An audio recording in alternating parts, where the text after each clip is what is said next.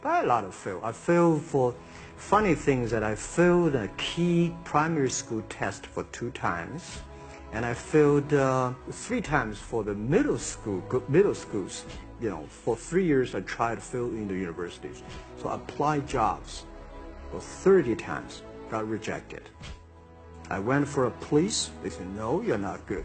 I went to even the KFC. When KFC came to China, come to my city, 24 people went for the job. 23 people were accepted. I was the only one guy.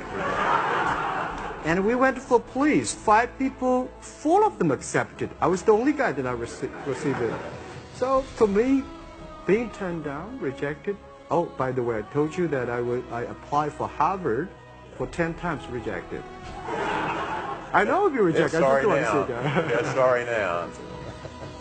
I think we have to get used to it. We're not that good. Even today, we still have a lot of people reject us.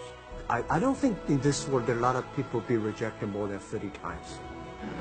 If we, you know, the only thing we never give up, the only thing we're like a Forrest Gump, we keep on fight. We keep on changing ourselves. We don't complain.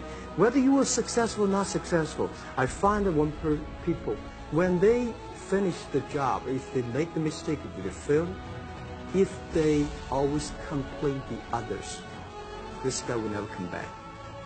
If the guy only check himself, yeah, something wrong with me here, something wrong with me there, this guy has a hope.